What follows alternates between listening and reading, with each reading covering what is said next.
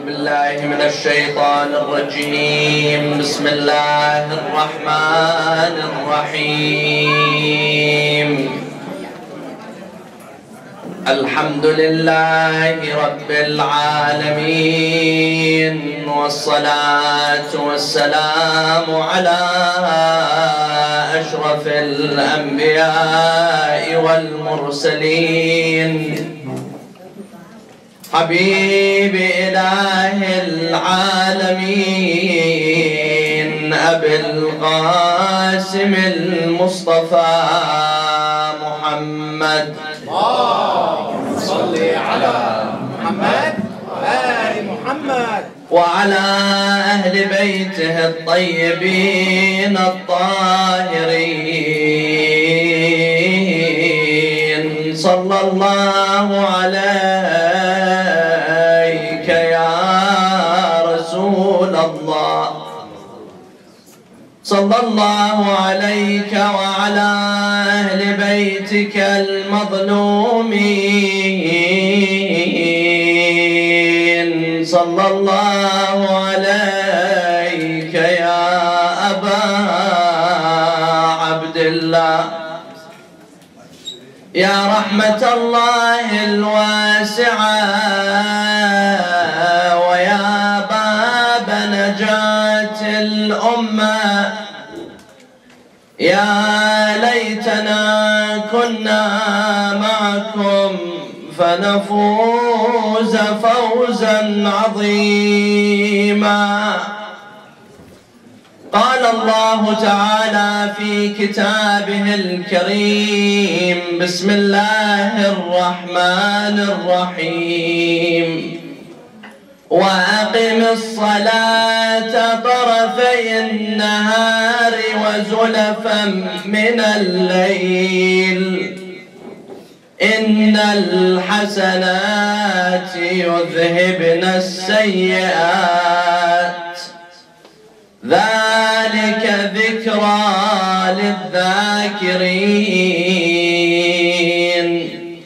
صلوا على محمد وآل محمد. اللهم صل على محمد وآل محمد. Another salawat for the love of the Ahl al-Bayt alayhum salam. اللهم صل على محمد وآل محمد. A third salawat for the love of Aba Abdullah with your loudest voices. اللهم صل على محمد وآل محمد.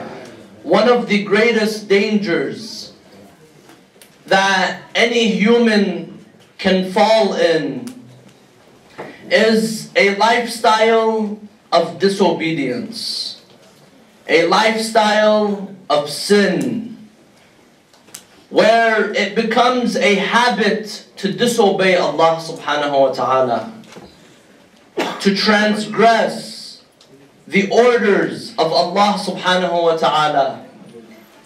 And this will have a negative effect on a person's life. It will have a negative effect on a person's relationship with Allah and his or her relationship with other people. Because the orders of Allah subhanahu wa ta'ala, we know most of them, they do not have to do necessarily with Allah subhanahu wa ta'ala. When Allah says do not lie, this is for the well-being of society. When Allah says do not cheat, do not steal, do not abuse, do not backbite, these are all for the well-being of society.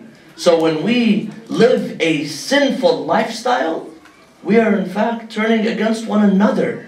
And this is one of the greatest disasters that can happen to any single one of us. And it has many negative effects. Allah says in the Quran, كَلَّا بَرَّانَ عَلَى قُلُوبِهِمْ مَا كَانُوا يَكْسِبُونَ. Every time you disobey Allah, there's going to be a dot on your heart. There's going to be a blackness on your heart. Not literally, but we can, if we want something to compare it to, today doctors will tell you about cholesterol. When you eat food that has a lot of oil in it, you're going to block the arteries in your heart. 1 day, 2 days, 1 year, 2 years, 3 years, eventually the heart, the doctors will tell you you need a heart transplant. This heart is no good. You can't use this heart anymore. This heart will not function. The Quran tells us that sin does the same thing towards the spiritual heart. كَلَّا بَرَّانَ عَلَىٰ قُلُوبِهِمْ مَا كَانُوا يَكْسِبُونَ. Their actions, it places a dot on their heart, a filth on their heart that eventually it will consume the whole heart, and eventually the heart will be away from Allah subhanahu wa ta'ala. What happens when my heart is completely filthy? Amir al-Mu'mineen tells us in Dua Kumail, he says, Allahumma ighfir li al-dhunub allati tahtiku al-asam. There are sins that will break the purity and the protection that Allah subhanahu wa ta'ala created me with. Allah created me as a pure person. Allah created us all as ma'soom. But there are sins that break that purity. Allahumma ighfir li al-dhunub allati tahtiku al-asam. Allahumma ighfir li al-dhunub allati tunzilu al-niqam. There are sins, the effect of that sin, I may not see it, because I'm living a lifestyle of bad habits. I don't see it. But there are sins that bring the bala. There are sins that bring the niqam, the wrath of Allah and the punishment of Allah upon me and upon society around me. Allahumma ighfir li ad-dhunub allati tughayyiru an-ni'am. Allah subhanahu wa ta'ala has blessed me. But sometimes that blessing, it can turn into a bala. And we've seen that happen. We all want money. We consider money to be a blessing. But if I live a lifestyle of sinning and disobeying Allah, what does that money become? That money becomes a source, a way for me to turn against Allah subhanahu wa ta'ala. It's a ni'mah. But if I'm living a sinful lifestyle, it becomes a ni'mah. We want children. We ask Allah for children. This is a ni'mah. It's a blessing. But if I do not raise my children the right way, my children will become a ni'mah upon me. They will become something that Allah will ask me about on the Day of Judgment. Why did you not raise your children the right way? Why are your children not praying? Why do they not have a connection with their Lord and their Creator? This is a question that we all have to ask ourselves. Allahumma ighfir li ad-dhunub allati tunzilu al-bala. Allahumma ighfir li ad-dhunub allati tahbisu ad-du'a. When I live a sinful lifestyle, my dua will not be accepted anymore. My dua will not even be able to penetrate the walls, the ceiling, let alone reach the skies and the heavens. This is the effect of sin. And therefore, we need to repent to Allah subhanahu wa ta'ala. We need to turn to Allah subhanahu wa ta'ala and get out of that lifestyle, get out of those bad habits that we have confined ourselves to. You know, sins, it's chains that are holding me on. They're not allowing me to be free. They're not allowing me to be liberated so that I can speak to Allah subhanahu wa ta'ala. And if I cannot speak to Allah, if my dua is not accepted, then this is the worst bala upon any single person. Therefore, Allah subhanahu wa ta'ala, out of His mercy, out of His compassion, we have a merciful Lord. We have a Rabbun Ghafoor, Rabbun Rahim. Allah subhanahu wa ta'ala wants us to call Him through His rahmah. He has 99 names. But Allah says, when you recite the Quran, start with Bismillah ar-Rahman ar-Rahim. Always remember the mercy of Allah. And these are two words from the same root, from the rahmah of Allah subhanahu wa ta'ala. Allah subhanahu wa ta'ala has opened the doors of repentance. Allah has promised to forgive us all. Anyone who commits any sins, Allah subhanahu wa ta'ala promises to forgive them. قُلْ يَا عِبَادِيَ الَّذِينَ أَسْرَفُوا عَلَىٰ أَنفُسِهِمْ لَا تَقْنَطُوا مِنْ رَحْمَةِ اللَّهِ إِنَّ اللَّهَ يَغْفِرُ الذُّنُوبَ جَمِيعًا. You know how beautiful this verse is? Tell my ibad, tell my servants, the ones who have oppressed themselves, الَّذِينَ أَسْرَفُوا عَلَىٰ أَنفُسِهِمْ. Because when we disobey Allah, we're not doing anything to harm Allah subhanahu wa ta'ala. We're not hurting Allah. أَسْرَفُوا عَلَىٰ أَنفُسِهِمْ. We hurt ourselves. لَا تَقْنَطُوا مِنْ رَحْمَةِ اللَّهِ. Do not ever give up hope in the mercy of Allah. إِنَّ اللَّهَ يَغْفِرُ الذُّنُوبَ جَمِيعًا. Allah forgives all of the sins. Where do you find someone that promises to forgive all of the sins? You know how compassionate some parents are with their children? But there is a time where the parents will shut the door in their children's face. They will tell them, go. You have hurt me too much. I cannot forgive you. There are times where couples, they do not forgive one another. But Allah says, إِنَّ اللَّهَ يَغْفِرُ الذُّنُوبَ جَمِيعًا. Allah forgives all of the sins. In another verse, Allah says, وَالَّذِينَ إِذَا فَعَلُوا فَاحِشَةً أَوْ ظَلَمُوا أَنفُسَهُمْ. The ones who have done a fahisha, they have done a great sin. أَوْ ظَلَمُوا أَنفُسَهُمْ. Once again, they have oppressed themselves. ذَكَرُوا اللَّهِ. They remembered Allah subhanahu wa ta'ala. فَاسْتَغْفَرُوا لِذُنُوبِهِمْ. They asked Allah to forgive them for their sins. And then Allah says, وَمَنْ يَغْفِرُ الذُّنُوبَ إِلَّا اللَّهِ. Who else can they turn to other than Allah? Can I turn to someone else and ask that person to forgive me?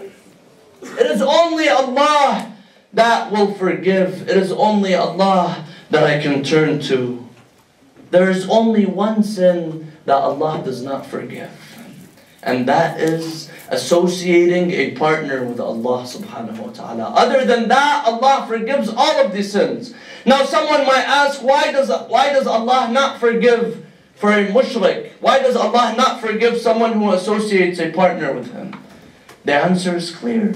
Because when someone is associating a partner with Allah, this person is cutting off the bond with Allah subhanahu wa ta'ala. There's a connection that I have with my Lord. But when I believe that someone else can forgive me, someone else is a God, I give someone else who is a creator godly attributes, then that means I'm not acknowledging the fact that Allah forgives the sins. Other than that, Allah subhanahu wa ta'ala forgives all of the sins.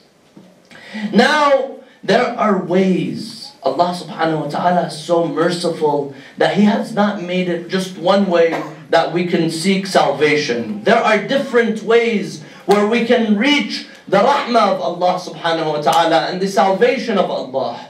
And these are mentioned in the Quran.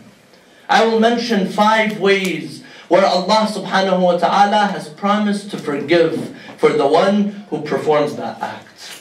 The first, Allah says in the Quran, إِنَّ الْحَسَنَاتِ يُذْهِبْنَ السَّيِّئَاتِ.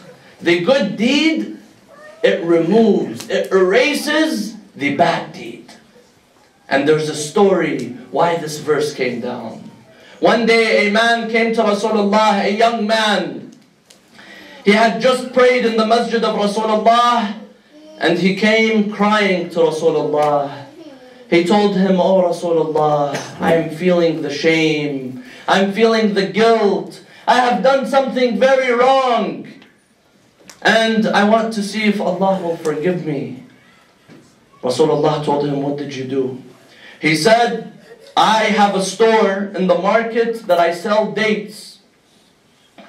That time, dates was the See's candy, the chocolate of the time. So he says, "I sell dates." And one day, a lady, a beautiful lady, she came to the store and she wanted to buy dates. So I saw that she was very beautiful. I gave her the expensive dates for the money that she was giving. She had less money, but I gave her the better one. And then I also went and I kissed her. And now I realize that she has a husband, and I feel the regret, I feel the remorse. And this is why it's not a good idea to just randomly kiss someone, because you don't know what this person, the story, and you can't just go and kiss someone. So this man, he tells Rasulullah, I am feeling the shame, I'm feeling the guilt. She has a husband, he was away. Rasulullah told him, he told Rasulullah, will Allah forgive me? Rasulullah told him, were you praying with us? He said, yes, I was praying. I pray here every day. I come and I pray jama'ah at the masjid. Rasulullah, he waited for a moment until Jibreel came down with this verse in the Quran. وَأَقِمِ الصَّلَاةَ طَرَفَيِ النَّهَارِ وَزُلَفًا مِنَ اللَّيْلِ إِنَّ الْحَسَنَاتِ يُذْهِبْنَ السَّيِّئَاتِ. Allah told him, pray in the morning and at night. As long as you pray all day, you have hasanat, you do good deeds, that good deed, it will erase the bad deed that you commit during the day. And this is the beauty of prayer, my dear brothers and sisters. This is the beauty that Allah subhanahu wa ta'ala has allowed us to speak to Him 5 times a day. Some people say, why do I need to speak to Allah 5 times a day? That's too much. I don't even talk to my parents 5 times a day. I don't talk to the closest people. Some husbands, they say, I don't even talk to my wife once a day or twice a day. Now, coming and talking to Allah 5 times a day? Yes, we connect with Allah 5 times a day, because that is a form of purification. Allah says, وَأَقِمِ الصَّلَاةَ طَرَفَيِ النَّهَارِ وَزُلَفًا مِنَ اللَّيْلِ. When you pray, you are constantly going back to Allah subhanahu wa ta'ala. Even though you sinned, even though you disobeyed Allah during the day, but then when you go back to prayer, you say astaghfirullah. You go back, you build a bond with Allah subhanahu wa ta'ala. That is a form of hasana, and that will repel you from sin. Because in essence, as-salah, it's supposed to, inna as-salata tanha anil fahsha'i wal munkar. Prayer, it removes the fahsha and the munkar from our lives. So if I live a life where I'm constantly praying and I value that prayer and I respect that prayer, eventually it's supposed to stop me from sinning and stop me from disobeying Allah subhanahu wa ta'ala. So this is first. Inna al-hasanat yudhibna as-sayyi'at. The good deed, it removes the bad deed. Just like when you are washing your face 5 times a day, and Rasulullah, he gave the Muslims this example. They told him, why do we have to pray 5 times a day? He said, imagine someone who has a river next to his house. At that time, they didn't have access to showers. They didn't have that easy access. He says, imagine if someone has a river next to his house. He goes and he dips himself in that river 5 times a day. How clean will this person be? This person will be extremely clean. He said, prayer does the same thing. It purifies you. Every time you are going to be led away from Allah, prayer is what purifies you. This is the first. The good deeds, and specifically prayer, it is a form of kafara. It is a form of purification from sin. The second is to stay away from the greater sins. The sins, they're not all at one level. In the eyes of Allah subhanahu wa ta'ala, there are some sins that are greater than other sins. For example, Allah says, if someone killed, this person will be punished and this person will have adab, nar, jahannam, for someone who killed. But Allah is not going to punish someone who committed a minor sin, someone who forgot, it was an accident, he accidentally did something wrong, one of the saghira. Allah is not going to punish him the same way that He punishes someone who has killed or who has done one of the kaba'ir. So Allah says in the Quran, إِن تَجْتَنِبُوا كَبَائِرَ مَا تُنْهَوْنَ عَنْهُ نُكَفِّرْ عَنْكُمْ سَيِّئَاتِكُمْ. If you stay away from the greater sins, then we will forgive your minor sins. Allah subhanahu wa ta'ala says, as long as you live a life of obedience, you're not committing the greater sins. Now, someone might ask, what's a kabira and what's a saghira? What's a small sin and what's a great sin? Scholars have answered this in two ways, and there's two ways to look at it. They have numbered a group of sins, some sins as the kaba'ir. For example, killing, adultery, even some sins that we might look at them as very small sins. For example, backbiting, ghiba, it's considered as one of the kaba'ir. But then there's other one, for example, by accident, you look at something haram, you did something, you listened to something haram by accident, one time it was a slip of a tongue. This is considered a saghira. And then there's another approach. Some scholars, they say no.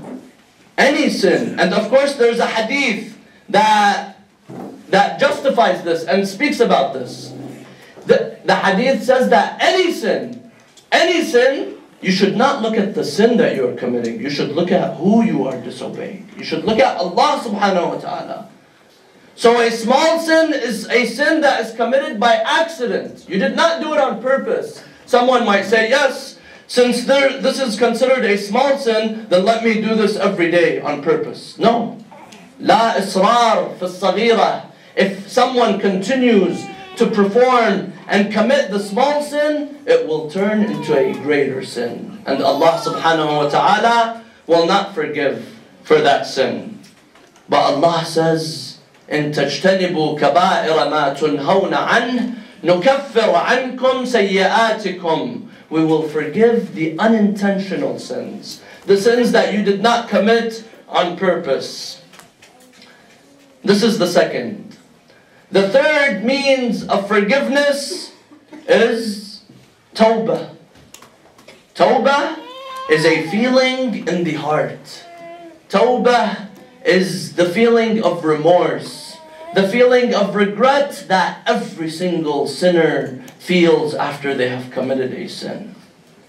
And this is in the Quran. Allah speaks about the nafs al-lawwamah. La uqsimu biyawm al-qiyamah wa la uqsimu bin nafs al-lawwamah. There's a part of every single one of us, whenever we have done something wrong, we feel the shame and we feel the guilt.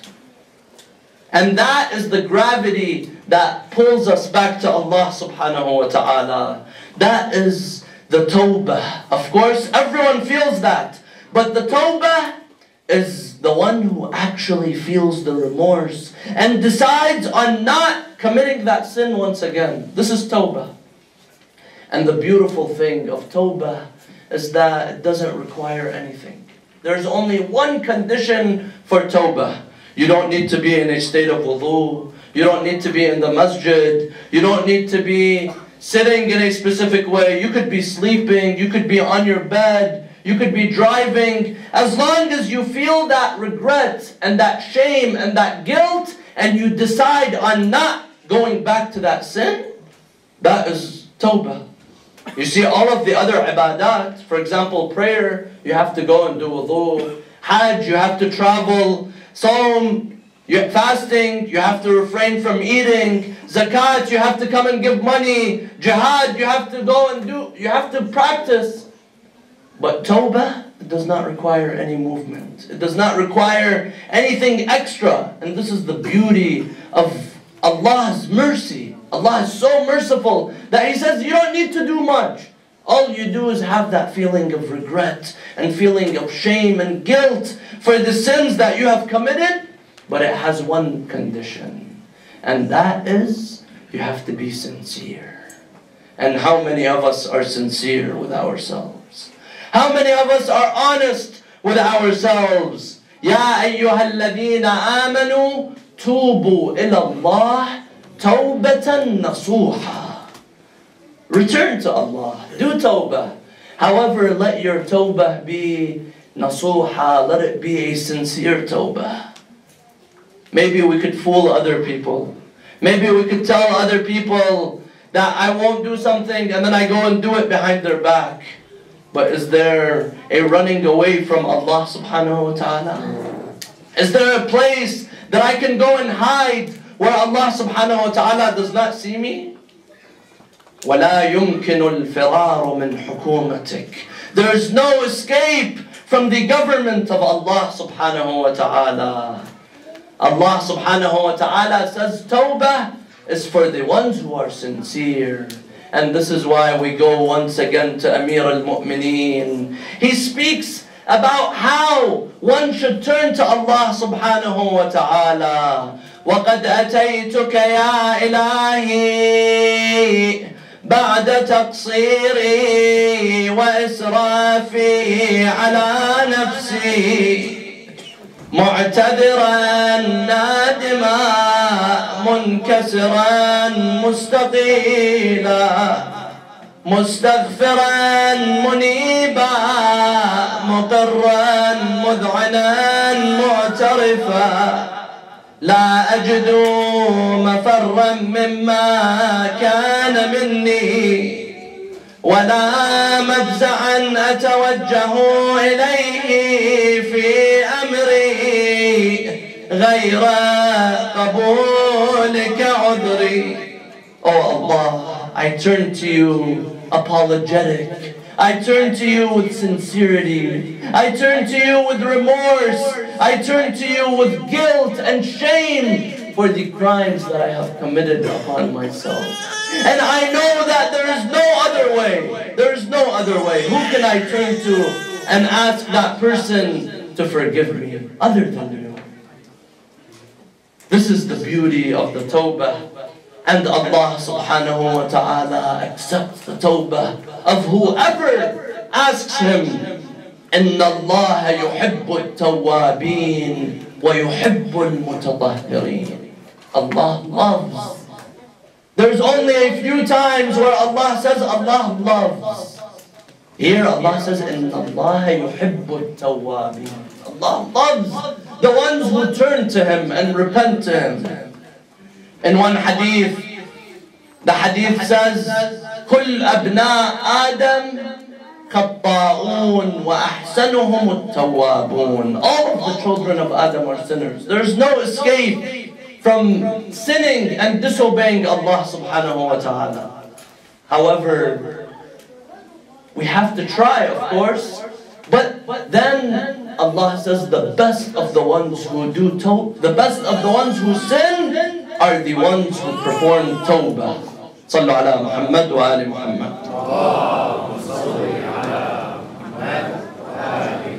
In another hadith, the Imam says, إِنَّ اللَّهَ تَعَالَى أَشَدُّ فَرَحًا بِتَوْبَةِ عَبْدِهِ مِنْ رَجُلٌ أَضَلَّ رَاحِلَتُهُ وَزَادُهُ فِي لَيْلَةٍ ظَلْمَاءٍ فَوَجَدَهَا. Allah subhanahu wa ta'ala welcomes the one who repents, the one who turns to Him, and He is happy when someone says, Ya Allah, and turns to Him. Just like someone who loses all that he owns in the middle of the night, and then he finds it before sunrise. How happy will this person be? Someone who lost all of that he owns, and then he found it. This person will be so happy. The hadith says Allah is happier. Allah is happier. Of course, Allah does not have feelings like you and I. Allah's happiness means that Allah will accept that person's dua. Allah will accept that person's tawbah. This is the mercy of Allah subhanahu wa ta'ala. Of course, tawbah has another condition. It does not have to do with Allah. Allah says, I will forgive you the sins that you have disobeyed me. But what about the ones who you have oppressed? What about the ones whom you have abused? What about the people that you have talked bad about and you have backbited against them? These people, you have to go and have them be satisfied with you. Allah says, with my part, I will forgive. But you need to have those people also be satisfied with you.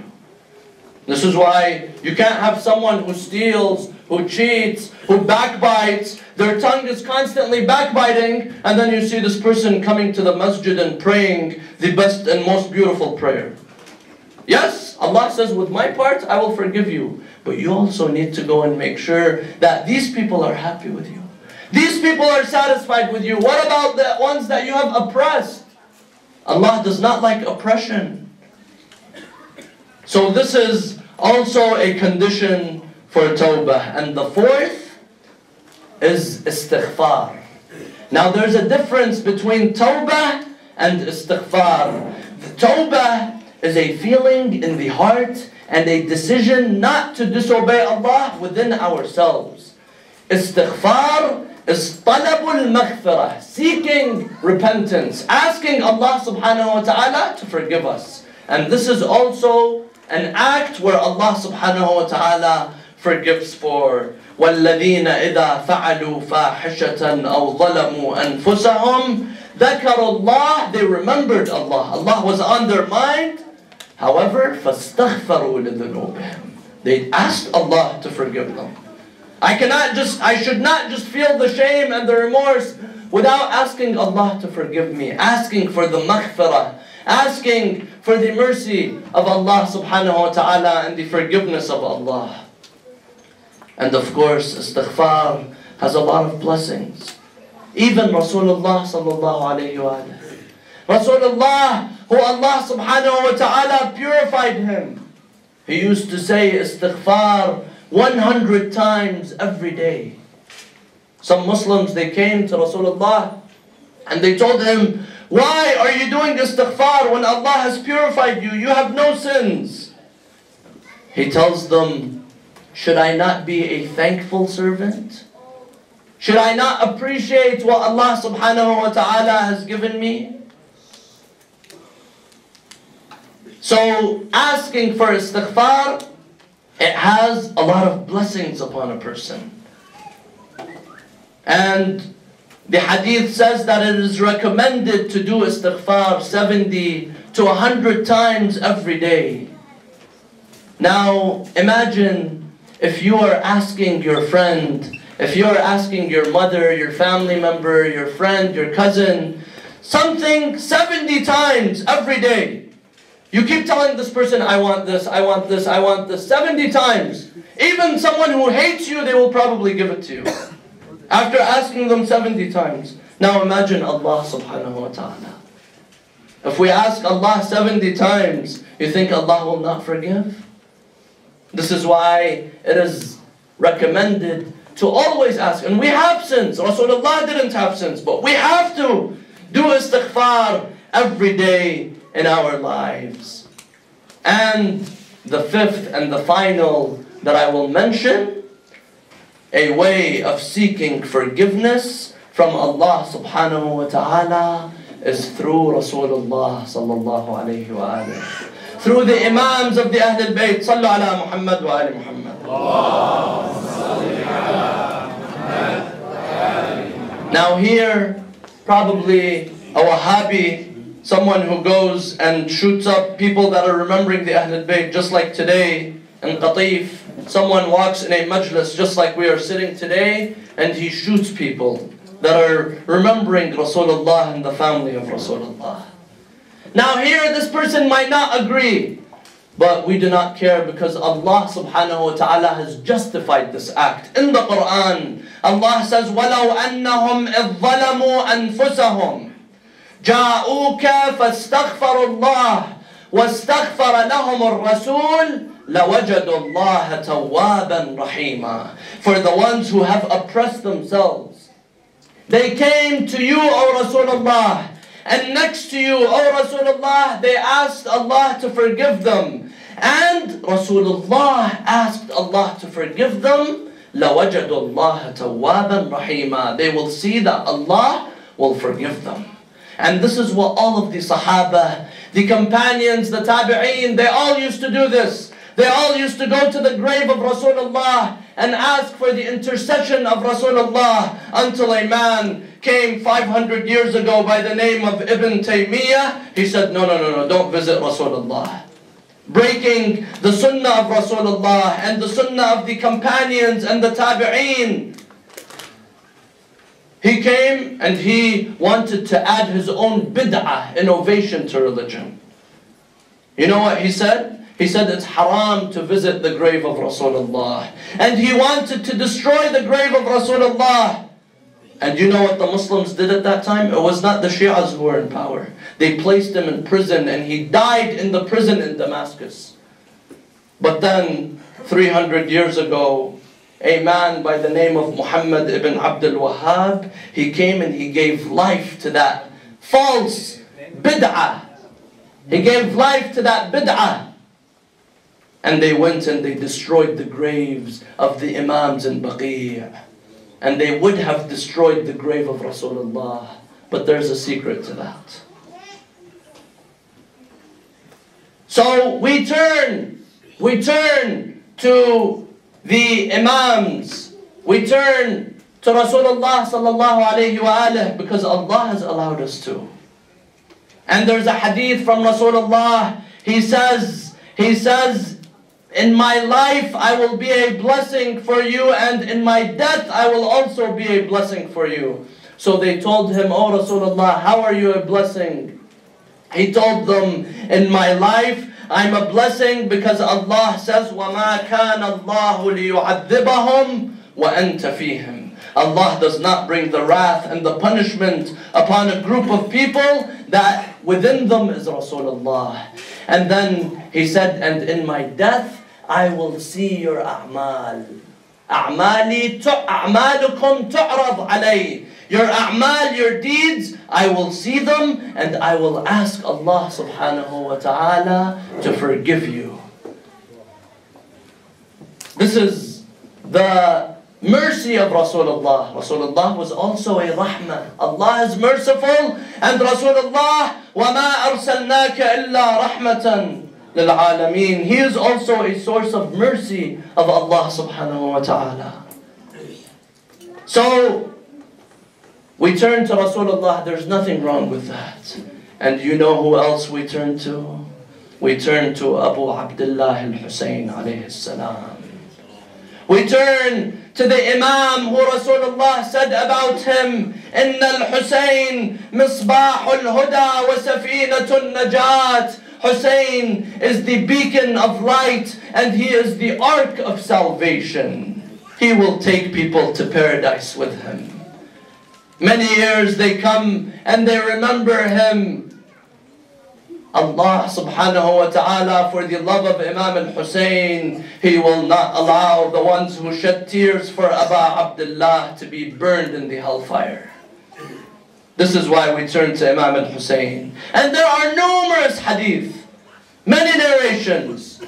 In one hadith, Imam al-Sadiq alayhi salam, he says, إِنَّ اللَّهَ أَعَوَّضَ الْحُسَيْنِ alayhi salam min qatlih, أَنَّ الْإِمَامَةِ min ذُرِّيَّتِهِ وَالشَّفَاعَةِ min تُرْبَتِهِ وَإِجَابَةِ الدُّعَاءِ تَحْتَ قُبَّتِهِ. Allah subhanahu wa ta'ala honored Imam al-Hussein by giving him the Imams. The 9 Imams, they are from the children of Imam al-Hussein alayhi salam.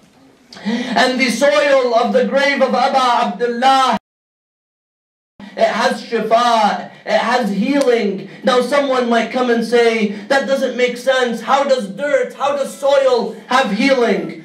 Go and do some studying. Go and read. You will see that the medicine that we take every night before we sleep, they take it from this animal and that animal. Imagine, now that medicine that we are accepting, it's taken from animals. We take it without questioning. What about a soil that is mixed with the purified blood of Imam al-Hussein alayhi salam? And third, وَالْإِجَابَةِ تَحْتَ قُبَّتِهِ. The dua is answered under the dome of Aba Abdullah. You know what the Imams used to do? The Imams from the children of Imam al-Hussein, Imam Zayn al-Abidin, Imam al-Sadiq, Imam al-Hadi, they used to tell their companions, they would tell them, I cannot go and visit Imam al-Hussein. I want you to go visit Imam al-Hussein and do dua for me under the dome of Imam al-Hussein. The companions, they would tell the Imam, but you are an Imam, you are ma'soom. Allah answers your dua. He says, there are places that Allah likes to be asked. And this is why we turn to Aba Abdullah al-Hussein alayhi salam. Imam al-Hussein, he is a source of mercy of Allah subhanahu wa ta'ala. He is from the mercy of Allah. And this is why his whole mission, it was to save people. It was to bring people towards Allah subhanahu wa ta'ala. He stood in Mecca and he asked people to join him. He asked people to join his caravan and be with him. He says, مَنْ لَحِقَ بِنَا اسْتَشْهَدْ. He who joins us, he will become a martyr. However, he who does not join us, وَمَنْ لَمْ يَلْحَقْ بِنَا لَمْ يُدْرِكِ الْفَتْحِ. This person will not be successful. This person will not be victorious. Because according to Imam al-Hussein, victory comes through Shahada. On the 2nd of Muharram, we remember how Imam al-Hussein arrived to Karbala. It was the day Imam al-Hussein set foot to Karbala.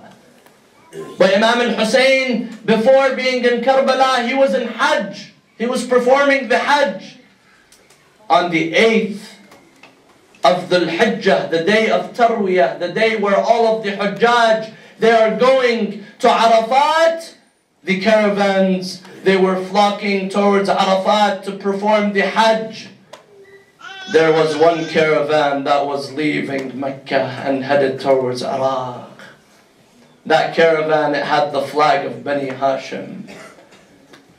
They asked Imam al-Hussein, why are you leaving? This is Hajj. It's wajib to perform the Hajj. Imam al-Hussein's reply was that I have a greater Hajj to perform. The Hujjaj, they offer one sacrifice. They sacrifice a sheep in the way of Allah. I have a greater sacrifice to offer in the way of Allah. Hajj is one of the furu' ad-deen. But when the whole religion, when the essence of religion is in danger by a man like Yazid, the sacrifice has to be the blood of Aba Abdullah. This is what the only thing that can save the religion of Islam. He gave, and he announced to the world that he is leaving because he had heard, and there was rumors, and he had heard that Yazid had sent someone to kill Imam al-Hussein, assassinate Imam al-Hussein, even if he is holding on to the sitar, to the drapes of the Kaaba. Yazid, he said he sent 40 men to kill Imam al-Hussein, even if he's holding on to the Kaaba. Imam al-Hussein is doing tawaf. He heard a caller, Ya Hussein, inju binafsik, فَإِنَّ يَزِيد قَدْ عَزِمَ عَلَىٰ قَتْلِكَ. Oh Hussein, leave Mecca, leave the sacred land, because Yazid he is going to kill you if you stay. Imam al-Hussein, he asked, Man anta, who are you? The reply was, Ana sadisukum tahta al-kisa. It was Jibreel telling Imam al-Hussein to leave. I am the 6th one that is under the kisa. Imam al-Hussein, as he is leaving Mecca, they came to him. Many people, they tried to stop him. One of them was Abdullah ibn Abbas. He came to him. He tells him, Ya Aba Abdullah, you will be killed if you go. Yazid is a tyrant, he will kill you if you go. Imam al-Hussein replied, Ya ibn Abbas, Sha Allah an yarani qatila. Allah has destined that I become a martyr for the sake of this religion. And then he tells him, then if you know you're going to be killed, why are you taking the women and the children with you? He replied, Ya ibn Abbas, Sha Allah an yarahunna sabaya. Allah has destined that they become prisoners of war, so that the message of Aba Abdullah can reach all of the world. Imam al-Hussein, as he is leaving, he has a cameleer with him, someone who leads the way, a navigator. This man by the name of Al-Ramah, he was holding the camel and leading that holy caravan of Imam al-Hussein, and he begins reciting, Ya naqati la tad'ari min zajri, وامشي بنا قبل طلوع الفجر بخير ركبان وخير سفر. السادة البيض الوجوه الطهر يا مالك النفع معا والضر أيد حسينا سيدي بالنصر. He does a dua for Imam al-Hussein alayhi salam. As the caravan is traveling, suddenly the horse of Imam al-Hussein stops. Imam al-Hussein, he changes a horse, and then he changes another horse until he realized that this is a stopping point. He asked his companions, Masmu hadhihi al-ard, what's the name of this land? They told him, al-Ghadriyat. He tells them, is there another name? They tell him, Shati al-Furat. Is there another name? They tell him, Nainawa. Is there another name? Until one person said, Karbala. Imam al-Hussein, as soon as he heard the word Karbala, he said, Allahumma inni a'udhu bika min al-karb wal-bala. انزلوا ها هنا محط رحالنا ها هنا تسبى نساؤنا ها هنا تذبح أطفالنا. This is where we will set camp. This is where our women will be taken captive. This is where our children will be killed. This is where I will be killed. That was one day where Imam al-Hussein arrived to Karbala. The women, they had the men with them. They had Abu al-Fadl al-Abbas. They had, the whole family was together. It was times of difficulty, but they were all together. And there was another day, the day that it was only women and no men to protect the family of Rasulullah sallallahu alayhi wa alihi. لا حول ولا قوة إلا بالله العلي العظيم. إنا لله وإنا إليه راجعون. نسألك اللهم وندعوك باسمك العظيم الأعظم الأعز الأجل الأكرم يا الله يا الله يا رحمن يا رحيم يا مقلب القلوب ثبت قلوبنا على دينك. اللهم اغفر للمؤمنين والمؤمنات الأحياء منهم والأموات. تابع اللهم بيننا وبينهم بالخيرات إنك مجيب الدعوات إنك غافر الخطيئات إنك ماحي السيئات إنك على كل شيء قدير. اللهم عجل لوليك الفرج واجعلنا من أنصاره وأعوانه والمستشهدين بين يديه. اللهم ارزقنا زيارة الحسين وشفاعة الحسين. وصلى الله على محمد وآل محمد.